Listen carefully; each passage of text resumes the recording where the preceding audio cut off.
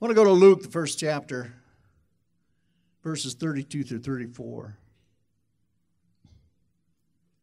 Now, we were at a soccer tournament last weekend in Rapid City, and there's teams from all over. We were in one in Gillette. We were one in here. We were, and I was just admiring all the people that come, and there's other events, football events, and just people coming out, and in some ways it's so good just to see families get together and see parents excited about their kids and loving their kids, and so it's all good. I really enjoy that, and I was just thinking about that there's always just a lot of issues trying to run an organization like that. Jody's been on the board, and it's just pressure, and it's just, everybody's opinions and all that. It'd be very easy to give up on those things. And then I thought about, and some of them see us grandparents there, and then there's a lot of grandparents that haven't got a clue what's going on. They're just there supporting and all that. But way back, that doesn't matter, over 40 years ago, my brother and I got into soccer when we got to Bible college and came back and started firing up everybody. We'd have friends come out to our little farm and play with us out on the farm in the trees, and we've been playing ever since. And I got to think about it. Most people, when I show up, they don't know that I was president of the club once. I'm not even sure Jody knows that. I think she does. I think I told her enough times. But and I just thought about those early days, and there's a man named Art Dackness that worked there for me that was a real, he and his boys were some real foundation layers of pushing through when soccer wasn't even, hardly known by anybody back then. And it has been very easy to give up, but we didn't, and we kept pressing on, and we tried to get lights on the field and couldn't get it done. Now they got them on, and I just look at all that, and I think, there's a lot of people that will never know who and why what they have right now is here. They don't know about the sacrifice that was made. Unfortunately, we won't get into it, but most people don't have any understanding of the sacrifice that was made for America to be birthed. My grandfather came from Norway, and he sold everything he had to come with hope, and his main reason was, besides restlessness, was religious freedom. And he was hungry for God, and he came, but it was never really, he lived to be about 96, but he lost 2 wives and had to raise 2 families by himself. And my grandfather talks about sometimes saying, "Dad, can I go to bed without supper?"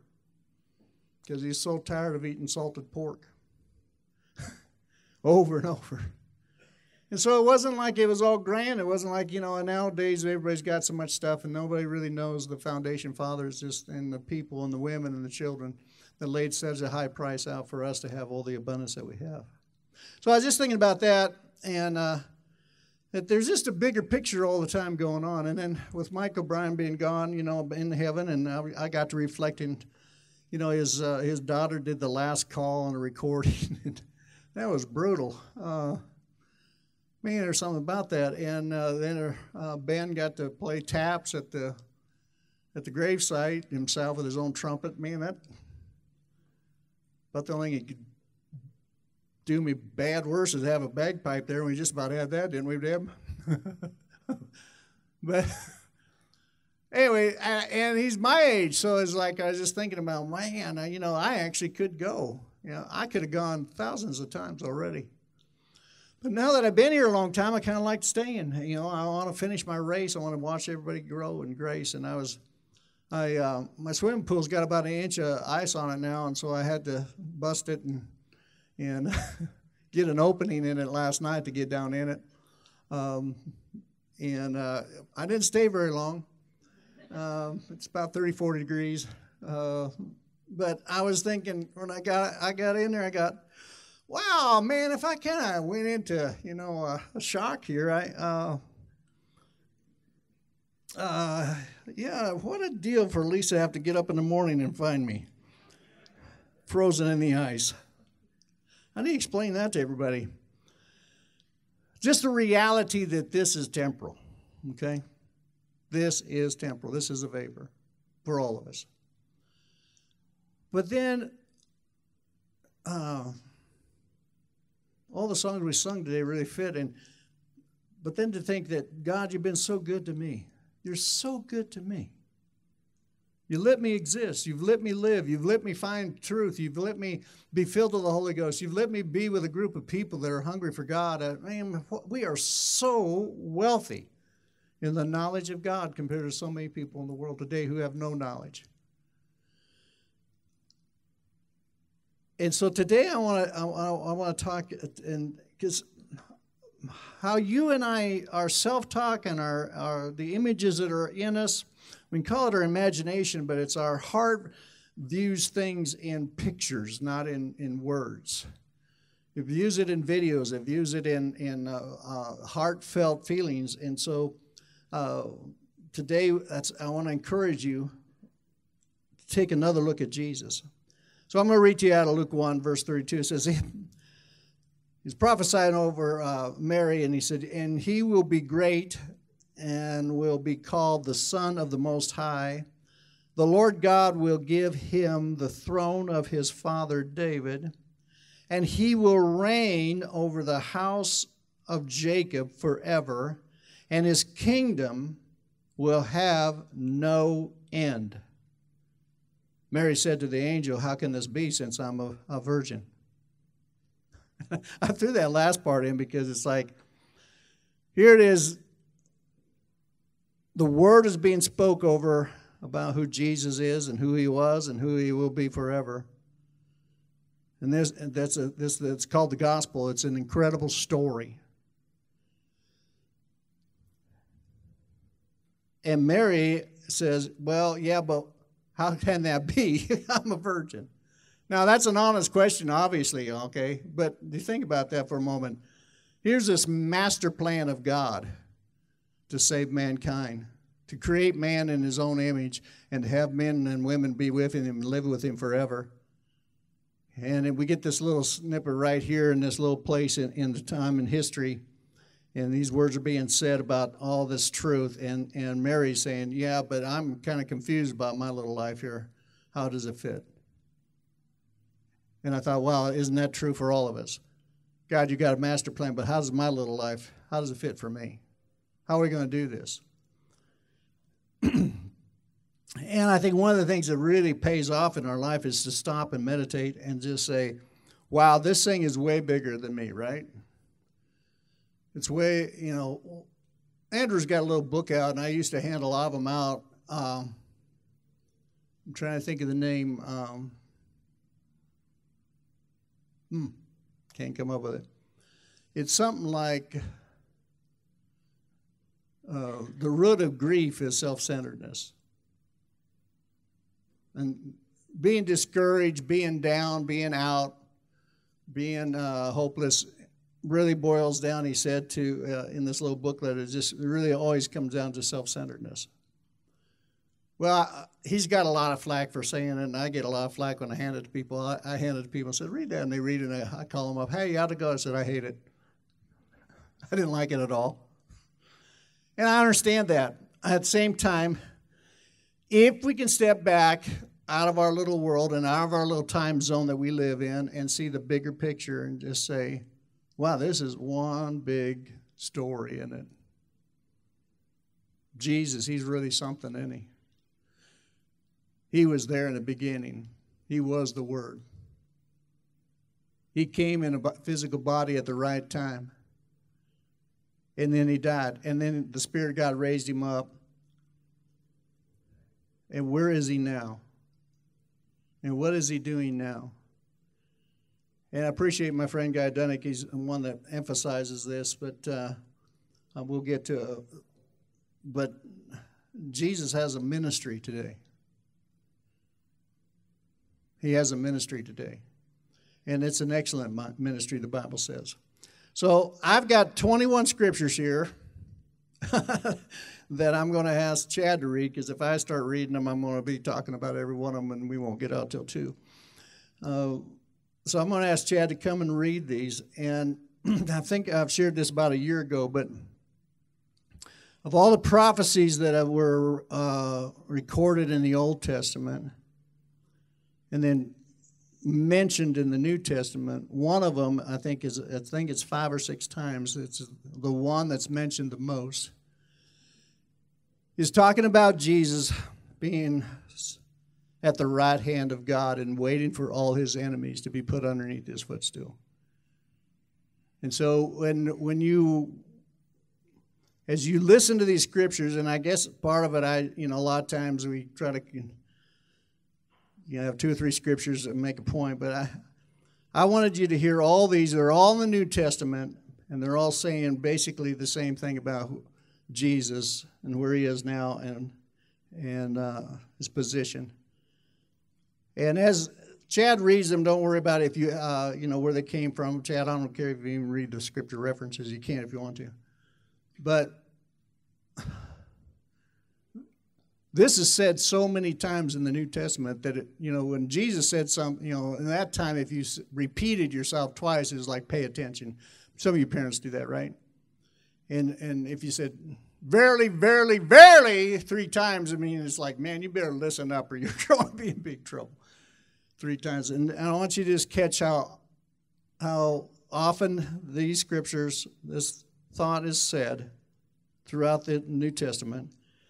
And then I also want you to just really allow yourself to, if you want to shut your eyes, you can, or if you don't, but just really do all that you can to visualize your Jesus today and where he's at. All right, Chad, you can skip Luke and go from there. Okay.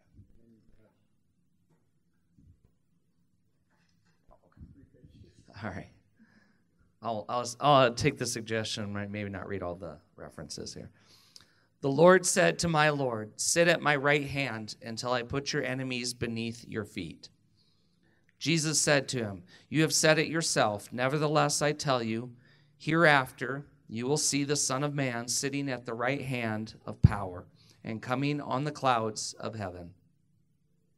David himself said in the Holy Spirit, the Lord said to my Lord, sit at my right hand until I put your enemies beneath your feet. And Jesus said, I am, and you shall see the Son of Man sitting at the right hand of power and coming with the clouds of heaven. So then when the Lord Jesus had spoken to them, he was received up into heaven and sat down at the right hand of God. For David himself says in the book of Psalms, the Lord said to my Lord, sit at my right hand until I make your enemies a footstool for your feet. But from now on, the Son of Man will be seated at the right hand of the power of God. For David says of him, I saw the Lord always in my presence, for he is at my right hand. Let's see, where am I? Yeah, no, something else. Okay, never mind. Something got cut off. For it was not David who ascended into heaven, but he himself says, the Lord said to my Lord, sit at my right hand. But being full of the Holy Spirit, he gazed intently into heaven and saw the glory of God and Jesus standing at the right hand of God. And he said, behold, I see the heavens opened up and the Son of Man standing at the right hand of God. Who is the one who condemns? Christ Jesus is he who died, yes, rather who was raised, who is at the right hand of God, who also intercedes for us. I pray that the eyes of your heart may be enlightened, so that you will know what is the hope of his calling, what are the riches of the glory of his inheritance in the saints, and what is the surpassing greatness of his power toward us who believe. These are in accordance with the working of the strength of his might, which he brought about in Christ when he raised him from the dead and seated him at his right hand in the heavenly places. Therefore, if you have been raised up with Christ, keep seeking the things above, where Christ is, seated at the right hand of God. God, after he spoke long ago to the fathers and the prophets in many portions and in many ways, in these last days has spoken to us in his Son, whom he appointed heir of all things, through whom also he made the world. And he is the radiance of his glory and the exact representation of his nature, and upholds all things by the word of his power. When he had made purification of sins, he sat down at the right hand of the majesty on high, having become as much better than the angels. and as he has inherited a more excellent name than they. Now the main point in what has been said is this: we have such a high priest who has taken his seat at the right hand of the throne of the majesty in the heavens. By this will we have been sanctified through the offering of the body of Jesus Christ once for all. Every priest stands daily administering and offering time after time the same, until his enemies be made a footstool for his feet. For by one offering he has perfected for all time those who are sanctified. Fixing our eyes on Jesus, the author and perfecter of faith, who for the joy set before him endured the cross, despising the shame, and has sat down at the right hand of the throne of God. Who is at the right hand of God, having gone into heaven after angels and authorities and powers had been subjected to him. When I saw him, I fell at his feet like a dead man, and he placed his right hand on me, saying, Do not be afraid. I am the first and the last, and the living one. And I was dead, and behold, I am alive forevermore, and I have the keys of death and of Hades. Thank you, Chad. That's a lot of them, isn't there? And where is he? Right hand. And and by the way, when you look at him, which side of the Father is he on? It was kind of funny. About 40 years ago, I was meditating on this, and I had him on the other right hand. You know, I'd be looking at the Father, and I had him on that side. So if you're looking at me, I had him over here. But this is my right hand, right? And so I had to flip that around. So it's kind of humorous, but about every time I read these, I go, I'll make sure you get him on the right side. That's where he's seated. And isn't it interesting, when they're killing Stephen and he began to leave his body, he said it opened up the heavens, and he looked up and he said, I saw him in all his glory at the right hand of the Father. I imagine there's quite a few others that when they depart from this earth, that before they leave, they probably get to see him seated at the right hand of the Father. Now, Stephen saw him standing there, which is interesting because sometimes I just think every once in a while Jesus stands to see what's going on. There's so many things to be said here, but in Hebrews there it said, fixing your eyes on Jesus. So one of the things that we know of to get through our problems in life and to find our way and our path in life and to grow in the grace and the knowledge of God, one of the things we got to do is keep our eyes fixed on Jesus. But to do that, you need, there's a show, I'm sure some of you have seen it. But they make fun of saying, I want to pray to baby Jesus, not to the big Jesus. And the point is if you're going to fix your eyes on Jesus, what are you seeing? What have you fixed your eyes on? What do you see when you try to see Jesus? Because how you view him and how you perceive him is going to be absolutely determine how you walk out your daily life.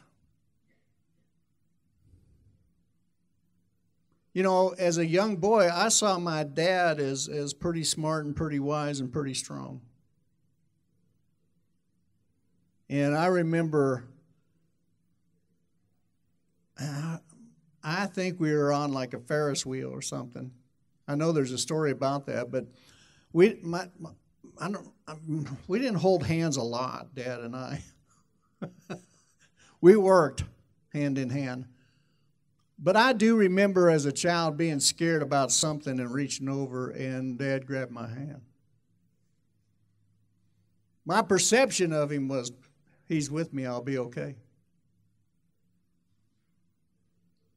It's kind of interesting as time went on, Dad and I held hands a lot more in the last 3 years of his life.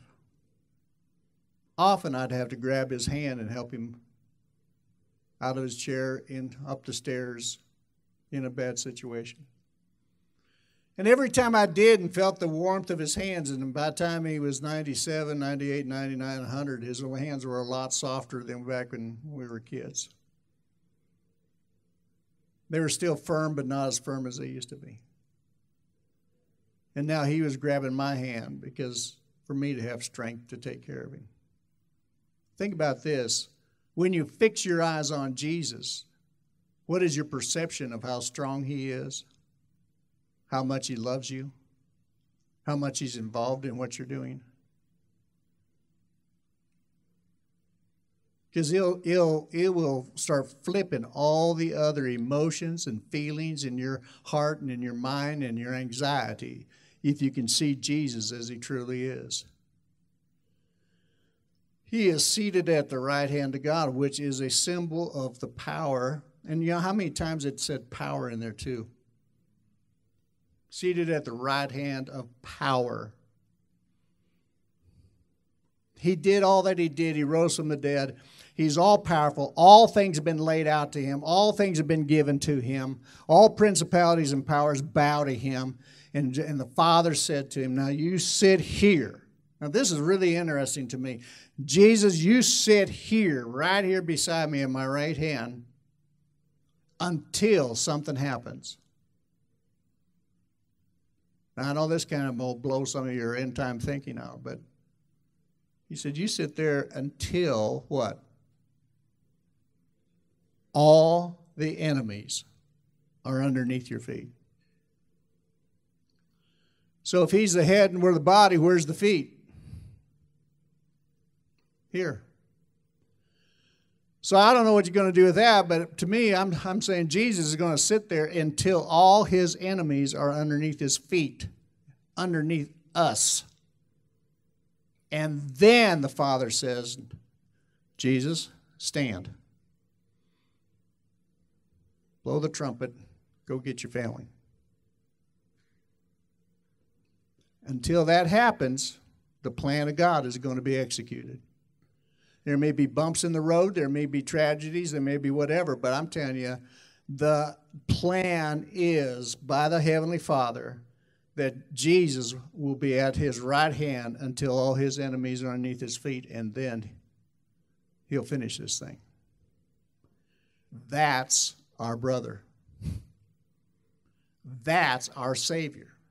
That's our healer. That's our best friend. That's the one who sent his own Spirit to come into us until what? Until we defeat every enemy underneath our feet.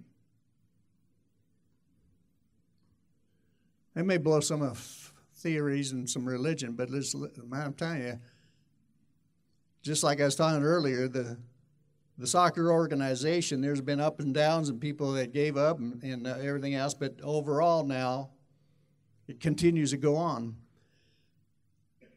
God's plan was for Jesus to come, and once he rose from the dead, his kingdom, he's reigning right now, and he's reigning in power, and there'll be no end to it. It's kind of interesting just to think about the no end part, because it's the same as eternity. It's the same as having no beginning and having no end. In other words, it's interesting for me to listen to the scientists and stuff and say that our universe, we have billions of stars in our universe in the Milky Way galaxy, and then we have billions of galaxies out there, which is crazy. And everything's expanding and increasing, and to think, that's awful big. I mean, if you really ever look at it, it's just so massive. Especially when you look at how big the Earth is, and it's not even a little pencil dot.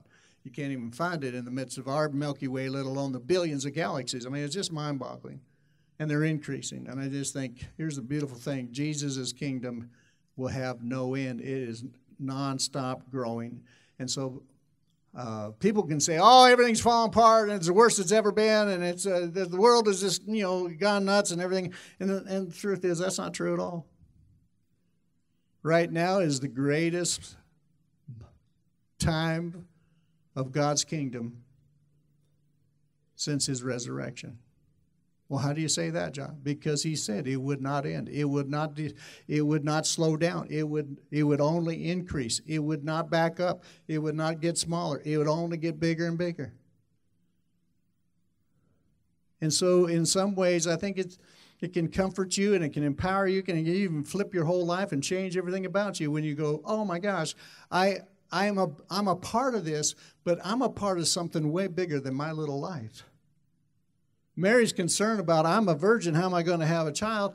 It was, it was all taken care of. And it's like, oh, man, I'm this, I'm that. I've been diagnosed with this or whatever else. What am I going to do? It's a small little part, but his kingdom is increasing. And when you fix your eyes on that, I believe it takes care of all the natural temporal problems that we have. I believe it empowers us then to rise up. We tell this story, but the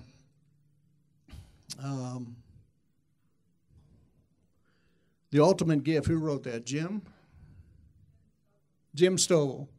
Jim Stovall was a pro football player, whatever else, went blind, and then he started writing books, and then he made a movie out of that. If you don't know, it's a great history. He's a great man of God, or a good man of God, great. But Elaine Shuck is not here today, but she became good friends with him, and he was telling about a lady that had divorced her husband, had kids, and then she got diagnosed with cancer, and she was about 45, and she was dying in the hospital of cancer. It was really bad. And I think she wanted Jim to be the godfather or whatever, the children, and that. And she was dying, so her kids were going to go to her ex-husband. Well, he ends up being killed in a car wreck. Son, her children had nobody other than Jim. And he just said, she heard that, and she got up. She was in the hospital waiting to die. She got up, asked him to take all the tubes off and everything else, and she walked out and she says, if he's gone, I got to stay. And she walked out and took care of her kids and was healed. That's just a true story.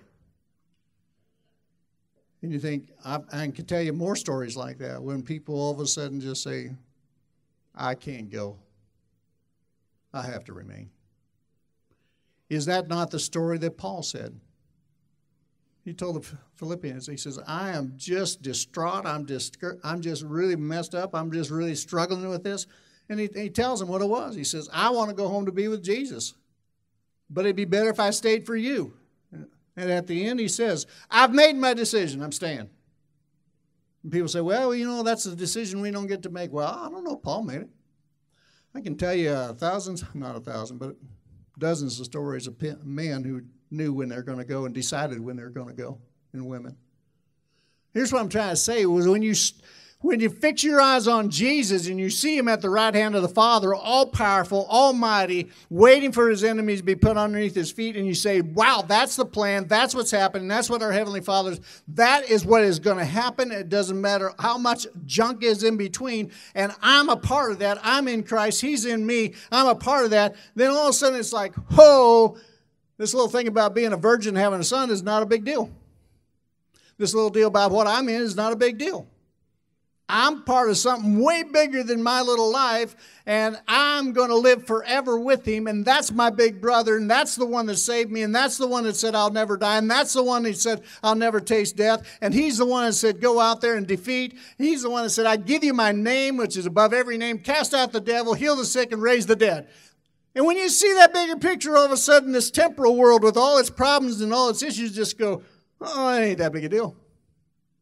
Amen? I really believe we'll see more demonstration and more victories if we will do what the Bible says, fix our eyes on Jesus.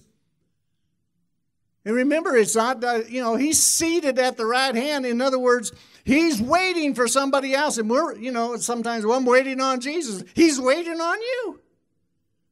He's up there observing. Because why? Because he did everything once and for all for you and I to be empowered to do everything we need to do. He's not withhold. God, the Bible says he's not withhold one good thing. He didn't withhold Jesus, not going to withhold one thing. What's the difference? That's our perspective, our persuasion, our faith. How we see it and how we believe it. I'm not saying it's easy. I'm just saying it's there.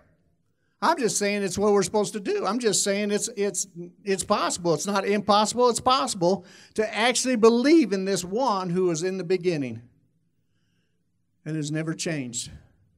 And then to see him.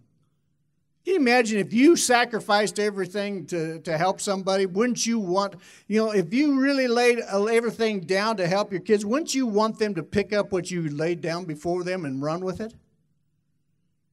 If you've ever sacrificed to buy a gift for somebody, and I bought this gift for somebody.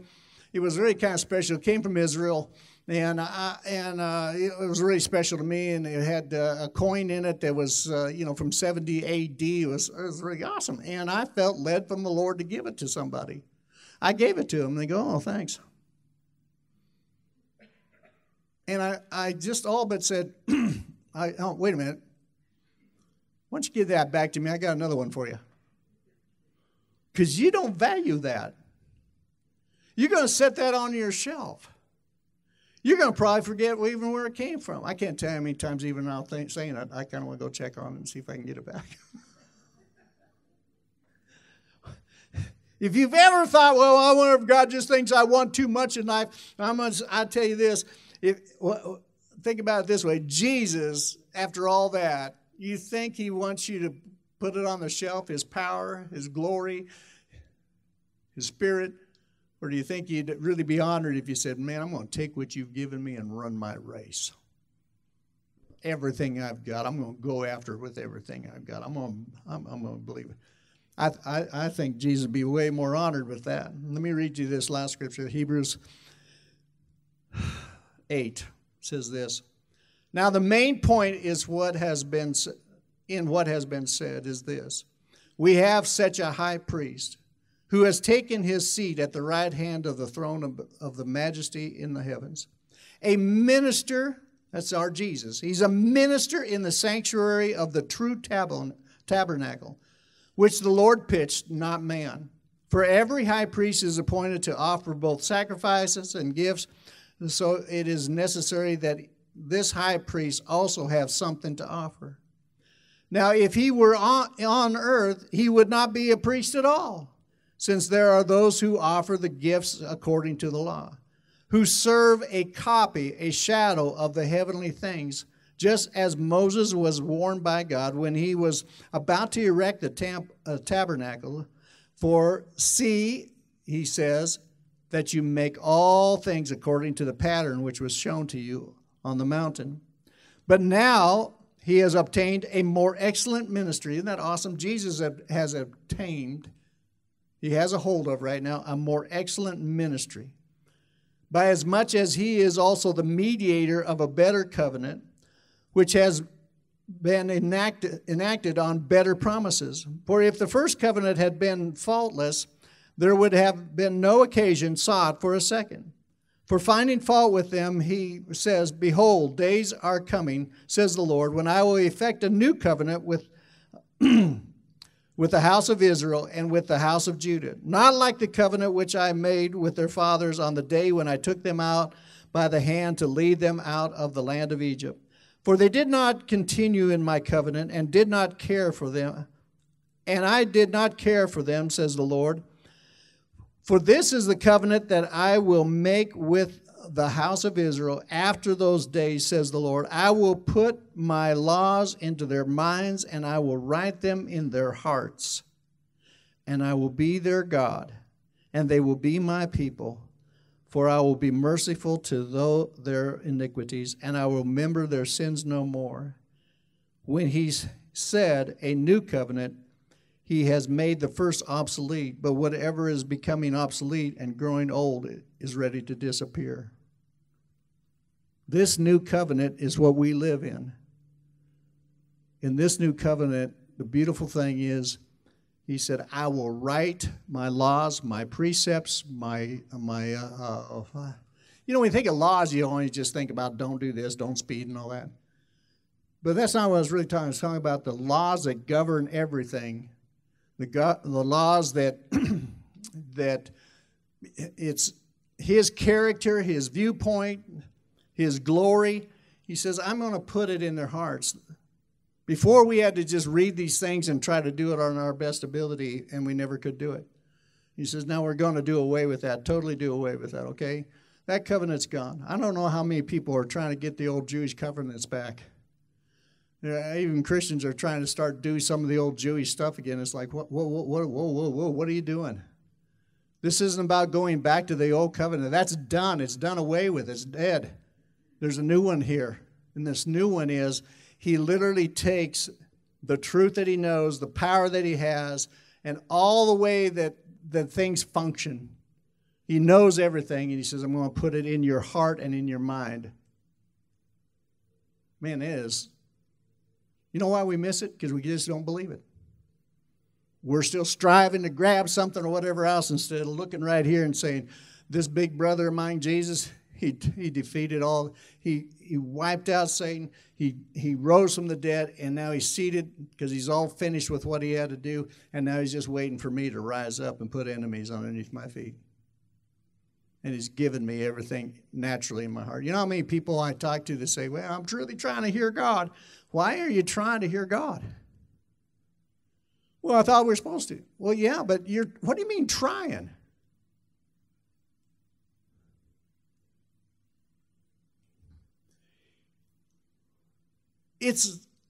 How can we say that? It's not your effort that's going to make it work. It's you believing it. Man, there's times I get up, so often I get up in the morning and say, God, what do you want me to do? And he says, I'll show you the way. I'll show you as the day goes by. Oh, can I trust you? Do you know what you're doing? Are you too busy to talk to me? Are you, Because a lot of times our whole attitude is, oh, I don't know what to do. I don't know what to do. I don't know what to do. I don't know what God's saying. And it's like, man, that's just you're just revealing you're revealing what you're seeing. Fix your eyes on Jesus. This is his game. This is his will. This is his plan, not yours. You're not presenting anything to him for approval. He is saying, this is my kingdom. You're in it if you want to be in it. And when you come into it, I'm going to empower you, and I'm going to instruct you, and I'm going to show you the way. Just trust me and keep your eyes on me. Keep your eyes on me. Isn't it interesting that Peter, when he walked on the water, he began to sink. I don't know how you begin to sink. When I sink, I sink. I'm in the bottom. He began to sink. Because why? Because he heard the wind. Okay, how many of you can walk on water as long as it's not windy? No logic there, is there? And he saw the waves. Okay, so if there's no waves and there's no wind, anybody could walk on water. You can if you got your eyes fixed on Jesus. If you know who he is, you know what the game plan is, you know how powerful he is. He's seated at the right hand of power.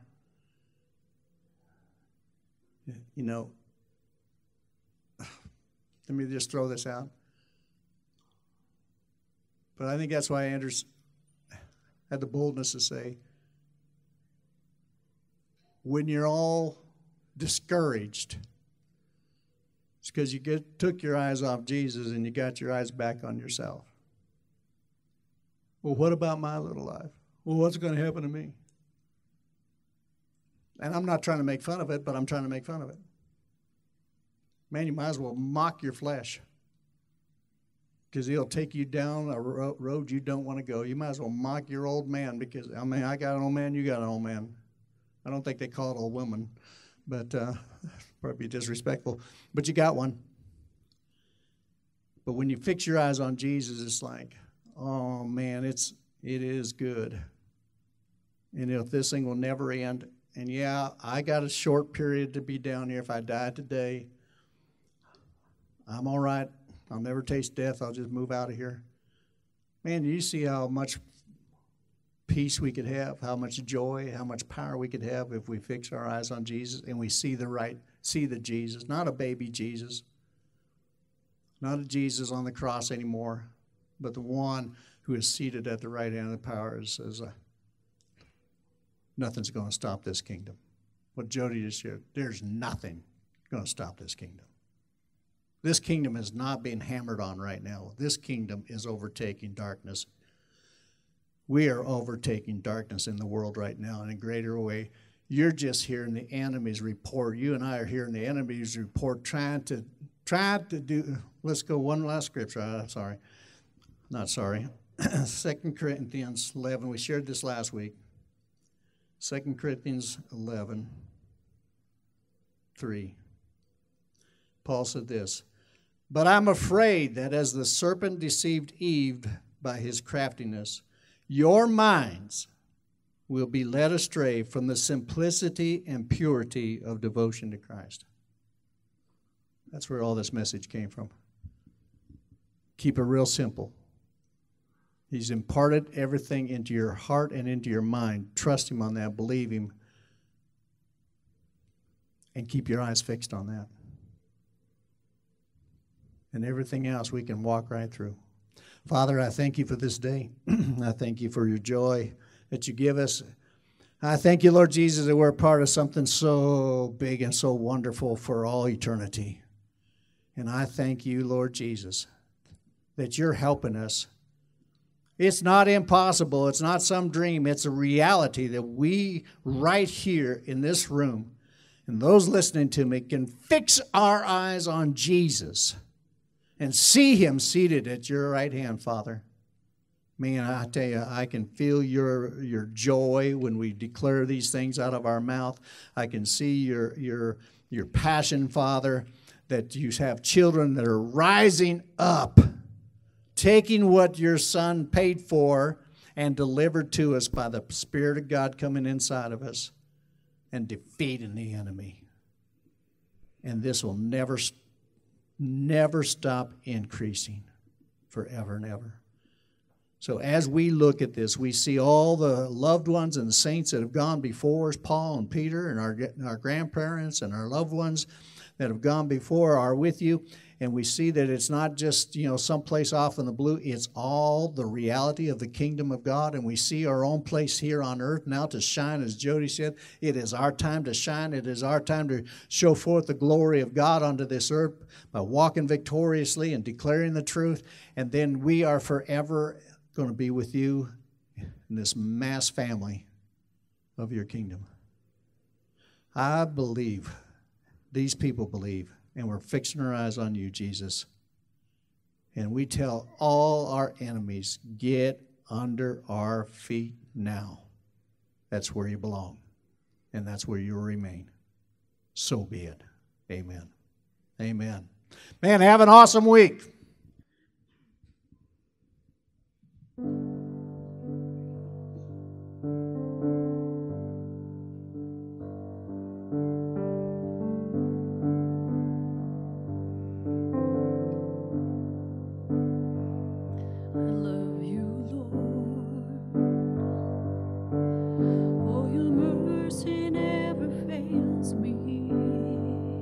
All my days I've been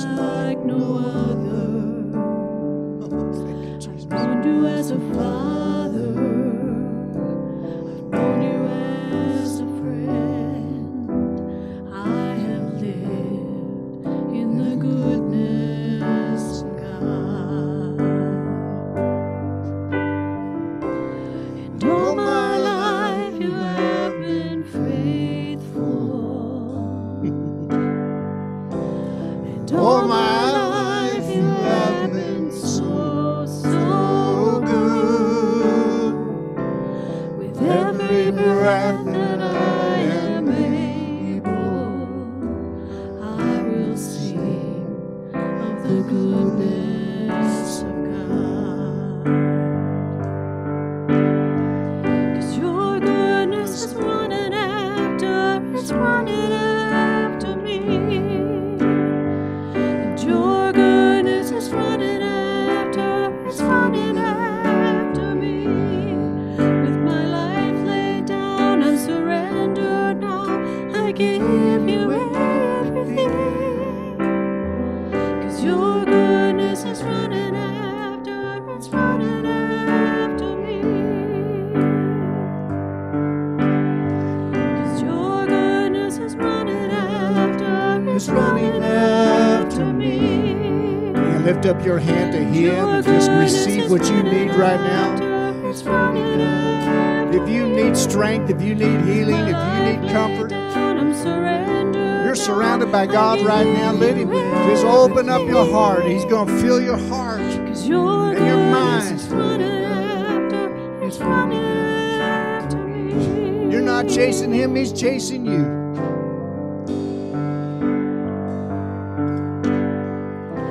And all my life you have been faithful. Thank you, Jesus, for healing people right now. Thank you All for my straightening out life family you have relationships been right now in the name of Jesus. so good. Thank you, Lord Jesus, for healing knees, healing elbows. Thank you, Lord Jesus, for putting new spleens in people right here, right now. I will sing of the glory. of God. Thank you for financial things flipping around, turning, increase coming. Thank you for children coming back home to their father. And all my life Thank you for minds become clear. so good. Effects of drugs and harmful things that have done damage are being flushed out. I thank you, Lord Jesus, our bodies are being washed out right now, washed by the Word of God and empowered by the Spirit of God right now. You're running after us, and we're receiving you. Of the goodness of God.